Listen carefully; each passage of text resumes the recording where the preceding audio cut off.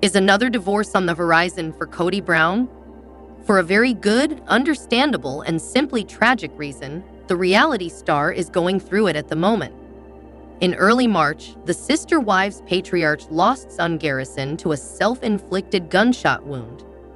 The reality star, who was only 26 years old at the time, had been estranged from his famous father for about 2 years, ever since Kody laid down some very strict guidelines amid the COVID-19 pandemic, forbidding anyone in his family from interacting with anyone outside the family. From what we've been able to gather, Kody and Garrison were not speaking at the time the latter committed suicide, and the guilt may be affecting other relationships in his life. The Sister Wives star has said nothing on his own in the wake of Garrison's passing, although a previous report alleged he made things awkward at Garrison's funeral. Kody is not okay at all. He's retreated entirely, a source recently told The Sun, adding of Kody's mental state these days. He gets into dark places when he gets upset, so he's just in a very dark place right now. We can't verify this report, and we don't know exactly what dark places refers to or means. But one can't blame Kody for falling into such a funk, can on. Long before Garrison took his own life, Kody had said he was struggling.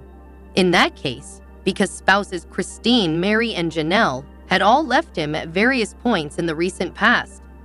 In November 2021, Christine finally built up the courage to leave Kody. Then, in December 2022, Janelle confirmed that she and Kody had separated as well. Finally, in January 2023, Mary confirmed her split from Kody after 32 years of marriage, either as spiritual husband and wife or legal husband and wife. This leaves Kody in a legal marriage with ROBYN Brown, but The Sun also hints at trouble on this romantic horizon. Amid Kody's depression, a word used by the aforementioned insider, the TLC personality is causing problems in his marriage to ROBYN. His mental state is affecting his marriage, and it's actually causing problems in his relationship, the source explained. He sort of put up this wall and is internalizing his feelings. He's focused more on himself and moving on. For her part, ROBYN hasn't said anything about Garrison's death. She admitted last year that she was in a different state of mourning due to the end of her plural family. Kody and we're getting through this and figuring this out, but it does feel like there was a death. ROBYN told People magazine in December of her 3 sister wives all walking away. We're both going through a death separately. Now, of course, they are going through an actual death. Will it result in the dissolution of this union? I don't think they will ever divorce unless he continues what he is doing and pushes her out, The Sun source concluded a few days ago. Kody just retreats, and when he gets upset, he blames her for his problems. So right now he's doing that with her. Back on March 5, Kody uttered his only words about Garrison, joining Janelle to say the following. Kody and I are deeply saddened to announce the loss of our beautiful boy Robert Garrison Brown. He was a bright spot in the lives of all who knew him, they wrote back then. His loss will leave such a big hole in our lives that it takes our breath away. We ask that you please respect our privacy and join us in honoring his memory. Do I stand alone in my doubts about the intelligence of Sister Wives star ROBYN Brown? I keep encountering comments and theories suggesting she devised a master plan to dominate the family and secure Kody Brown for herself, and somehow succeeded. Frankly, I find it hard to believe that ROBYN, whom I perceive as lacking in intellect, entered with such a complex scheme to disrupt everything. My impression is she thought she hit the jackpot, joining an established plural family, believing she have all the assistance she needed while being with Kody Brown, whom she likely viewed as the family's king. With 3 wives and numerous teenagers, she, a newly divorced Mormon with 3 children, likely felt she wouldn't find better, especially facing the necessity to work and reside in a modest duplex apartment. I reckon she came in expecting not to have to work every day, enjoying constant babysitting. Over time, she seemingly manipulated situations to do less while receiving more. Eventually, her actions led to a collapse because she slowly poisoned the well. She seemed to aspire to be the favored wife, assuming they'd all stick around, But the notion that ROBYN Brown is highly cunning while struggling with basic spelling like Wyoming seems almost absurd to me. In my view, she's deeply insecure and manipulative, seeking to alleviate immediate feelings of insecurity. Without considering long-term consequences, she lacks foresight and hindsight, living solely in the present, demanding her needs be met akin to a toddler. She doesn't take accountability for her actions, unable to see the connections between cause and effect. ROBYN Brown may be unintelligent, unquestionably, so she monopolized Kody Brown's time and resources despite knowing he had other wives and children to support and care for. She's not cunning, she's selfish, and refuses to acknowledge it. There's a distinction between being manipulative and intelligent. ROBYN Brown's excessive manipulation has led to her downfall, but it's not due to brilliance. She's destroyed her income and the family she purportedly desired. Moreover, Kody Brown himself isn't exactly sharp. He's easily influenced, which adds to the complexity of the situation. Hello everyone, welcome back to my channel once again, Bombshell Gossip. It's me, Alina here. I hope everyone is having a wonderful day, so let's dive into today's video. However, Sister Wiv star ROBYN Brown may not fully grasp the situation. Before ROBYN Brown's arrival, Kody Brown was genuinely involved to the best of his ability. The original 3 wives and Kody Brown had a somewhat traditional yet unconventional setup. He held the role of the priesthood holder, but the OG3 had more freedom to be authentic compared to other women in their community. Their shared faith and belief in the lifestyle were the glue binding them, along with traditions, community, and common goals. Then ROBYN Brown entered the picture. Raised to unquestioningly pleased, she disrupted the family's dynamics. Once Kody Brown experienced a taste of being in control, the lifestyle they had built with the OG3 became less appealing. I don't see ROBYN Brown as malicious. She likely tried her best to be a good wife, but inadvertently unraveled what made the family function. Her surprise and distress seem genuine because they are. Additionally, she may struggle with a severe personality disorder and codependency, which complements Kody Brown's narcissism and emerging megalomania. Contrary to the notion of glue and glee before ROBYN Brown, the reality was different. Mary Brown expressed thoughts of leaving. Janelle Brown left at least twice, and Christine Brown felt like the basement wife. Mary Brown faced rejection and branding as toxic and selfish. For years, they dealt with financial struggles and lacked adequate healthcare. Depression affected all wives even before ROBYN Brown's arrival, as detailed in their book, which, despite trying to paint a rosy picture, hints at underlying issues. Furthermore, the image of the original 3 wives living with Kody Brown in a cramped trailer at the start of their marriages is striking. Raised in a conservative patriarchal purity culture, it's hard to imagine the trauma they endured, especially considering the pedestal placed upon husbands in such environments. Even if all parties consented to plural marriage, the idealization of post-marital sex, coupled with the pedestalized for them, these perspectives stem from my understanding of growing up in a deeply religious and conservative environment,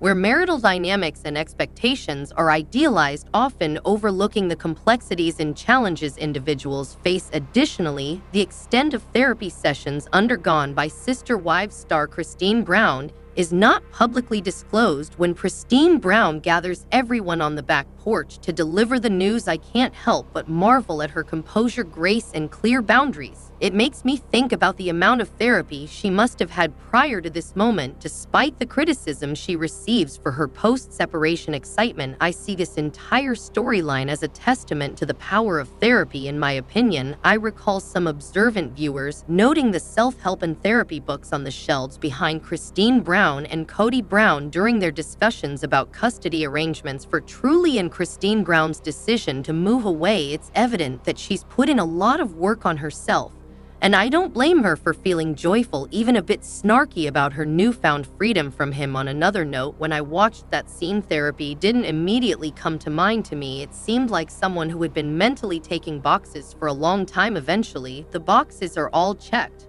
and you see things clearly for what they are. There's a profound sense of peace that comes with realizing you no longer have to struggle with questions like why or how can I fix this. It's a wonderful feeling of relief, I also sense that peace emanating from Christine Brown's realization that Kody Brown can't hurt her in the same way anymore. Whether she arrived at this realization organically or with the assistance of therapy, it doesn't diminish its significance. However, it was also apparent that Kody Brown picked up on this shift, and it unsettled him. Recently, someone shared a clip of Kody Brown looking wide-eyed after his outburst, possibly during the same scene, while some interread it as him realizing he had overreacted. I saw it as a sudden realization that he was no longer in control of Christine Brown.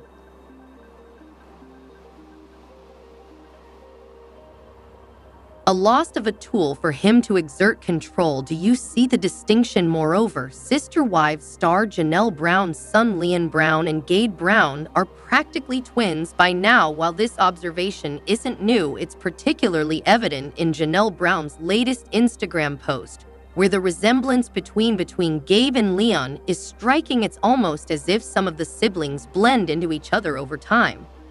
When I first saw the photo, I genuinely mistook Gaby for Leon until I realized that was the image intended for Leon. It's confusing, especially for someone like me who doesn't follow them on social media, to see how much Gabe has changed since the last time I saw him. However, I believe the main similarity between them lie in their hair. Leon bears a striking resemblance to Mary Brown, especially if you watch the episode where they move into their dorm with Mary Brown present. There's a scene where they're walking together, and the resemblance is uncanny. On the other hand, Gaby seems to take after Janelle Brown and Kody Brown in appearance, albeit with some differences. On the other hand, it seems like Janelle Brown has reached a definitive point with Sister Wives star Kody Brown, according to a recent tabloid report possibly sourced through Mike Kelty. Known for her unwavering focus on her children and pets, Janelle Brown is reportedly pledging to prioritize her kids amidst the challenges she's faced since separating from Kody Brown in December 2022.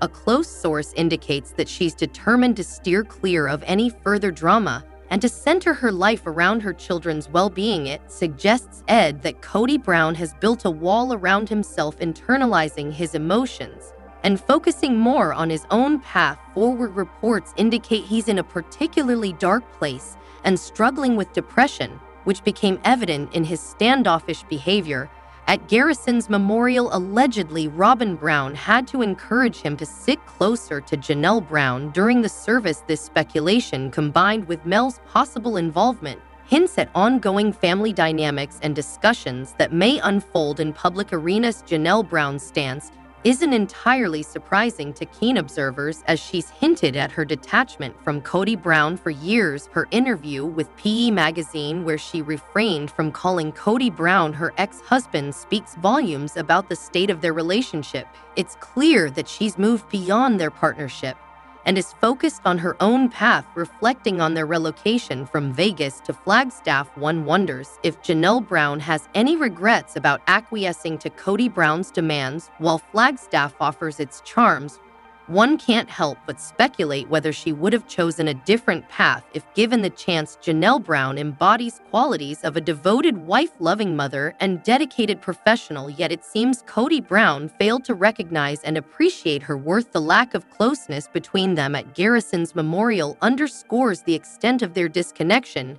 If they can't even sit together to mourn their shared loss, it's evident that their relationship has reached a point of no return. However, the only scenario where Sister Wives star ROBYN Brown might comprehend the toll of her actions on the Brown sister wives is if she were to introduce a younger sister wife with children into her and Kody Brown's relationship. Now, it would force her to confront the feelings of displacement she caused. Imagine if this new wife monopolized Kody Brown's time, went on extended honeymoons, and bore him children while ROBYN Brown couldn't. Only then might she grasp the pain she inflicted. However, it's doubtful ROBYN Brown would ever develop empathy for the other wives. Her focus remains solely on her own pain and that of her children, incapable of feeling others' suffering. ROBYN Brown's actions were deliberate. She consciously pursued her interests without regard for the well-being of the other wives or their children. The notion of introducing a new wife would likely never cross her mind, as she likely assumed the other wives would silently endure their suffering as dictated by their religion. Her miscalculation lies in underestimating the extent of their discontent. In her perspective, that's her sole misstep. Additionally, the recent announcement from the Justice Department regarding new regulations for commercial firearm sales is likely to impact Kody Brown's business, particularly his activities at gun shows.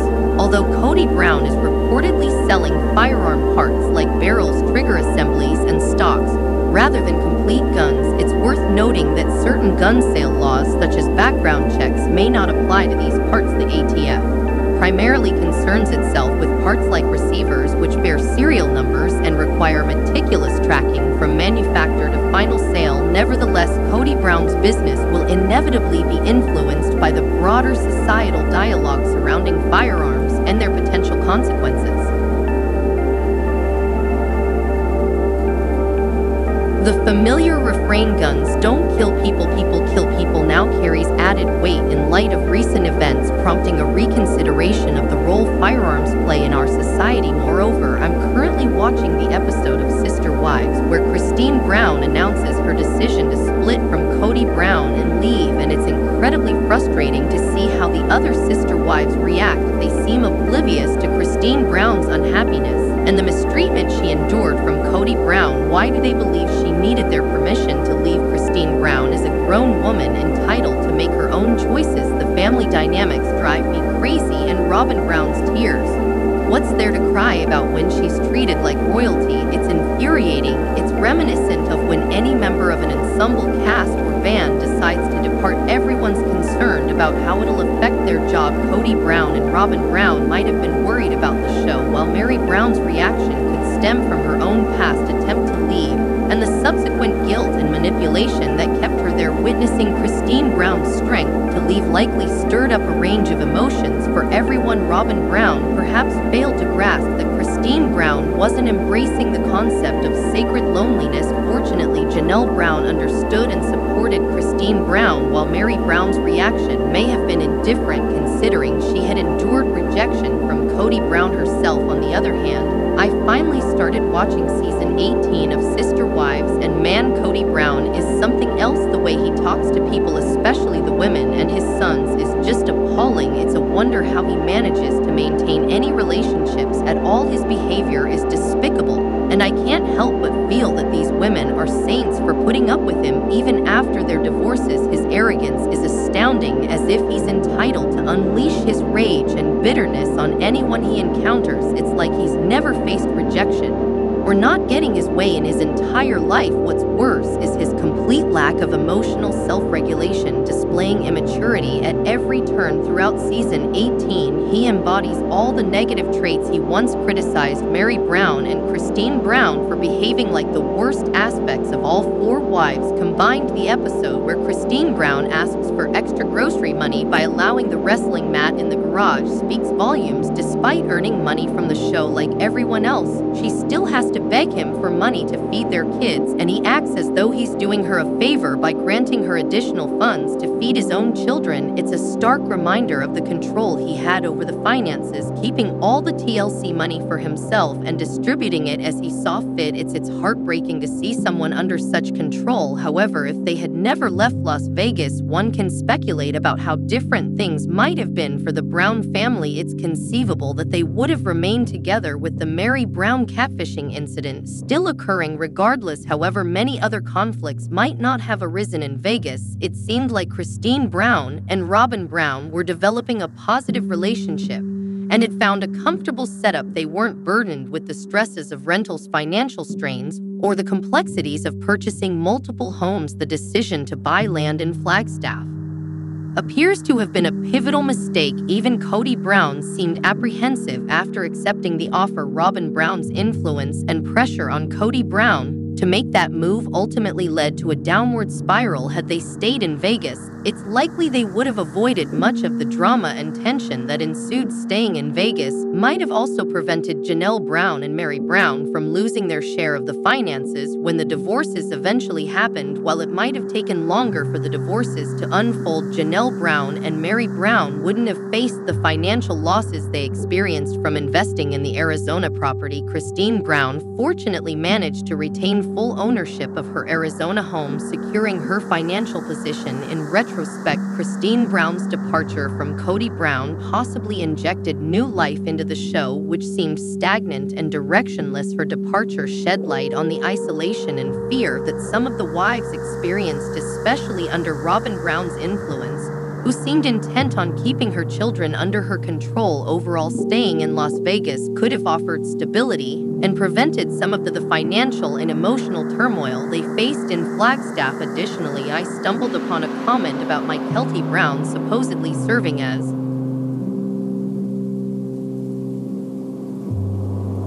sister wives star ROBYN Brown's nanny during her courtship period, and later found a video where Kody mentioned being ROBYN Brown's nanny while living in Street George. It's surprising if true, especially considering the lack of reference to it in the early seasons.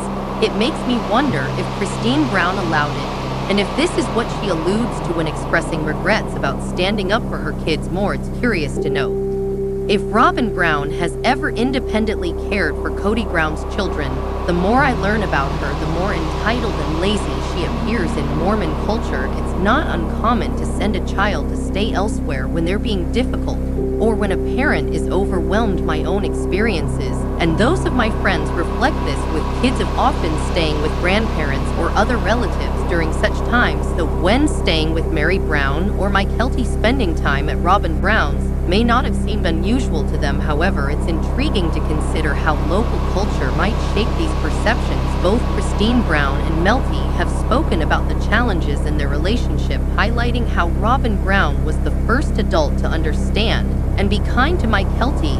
This dynamic suggests that Melty may have always felt like the black sheep among not only the kids, but also the adults. ROBYN Brown's penchant for stirring up drama within the family seems apparent, perhaps explaining her desire to belong to a plural family with 18 kids and 5 adults. There are endless opportunities for her to sow resentments, foster paranoia, and emerge as the victor. Melty recently mentioned that the mom didn't really raise each other's kids, even in lay suggesting that Logan took care of Janelle Brown's kids.